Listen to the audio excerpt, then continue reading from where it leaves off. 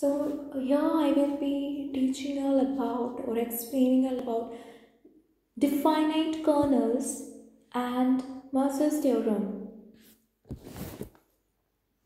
So first definition is non-negative definite kernel definition. Okay, a symmetric L2 kernel K of x, t is said to be non-negative definite if inner product of k phi, phi is greater than or equal to 0 for every L2 function phi. So this definition is for non-negative definition. Okay, what is non-negative? It will be something like 0, 1, 2. They're all non-negative, right? So next, so it should the inner product should be greater than or equal to 0. This k phi, phi. Then you can say it is non-negative definite kernel. Next is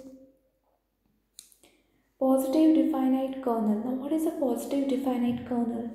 A symmetric L2 kernel K of x, t is said to be positive definite if inner product of k phi, phi is greater than or equal to 0 and inner product of k phi, phi is equal to 0 implies phi is null. Third definition is non-positive definite kernel. A symmetric L2 kernel K of x, t is said to be non-positive definite if inner product k phi, phi is less than or equal to 0. In positive definite it was greater than or equal to 0. Here non-positive it is less than or equal to 0 for every L2 function phi. Next is negative definite kernel.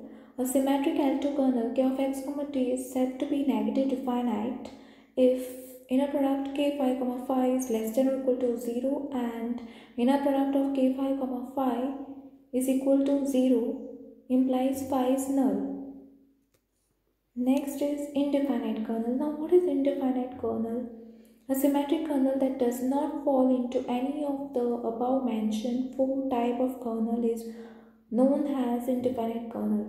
So this indefinite kernel is not falling in this 4 definition of this kernels, 4 type of kernels. So it is not there mentioned in the 4 type of kernels, so it is indefinite. So this next is Mercer's theorem, however you pronounce it.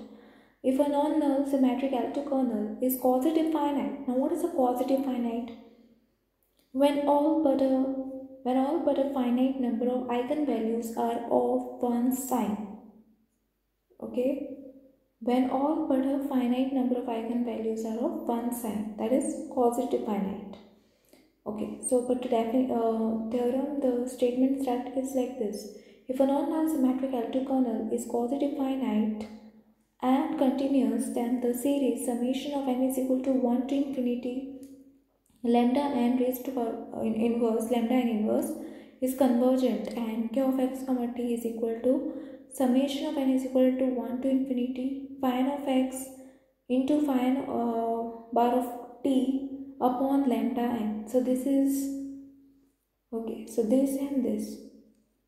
So this series is convergent and this is kernel is equal to this. Next, therefore you can say the series being uniformly and absolutely convergent. So you can write it down. And the last is remark. Mercer's theorem use condition to extend bilinear form of infinite series which is uniformly and absolutely convergent. So the video ends up here. In the next video I will be of next topic, and these definitions are very important to solve the problems which I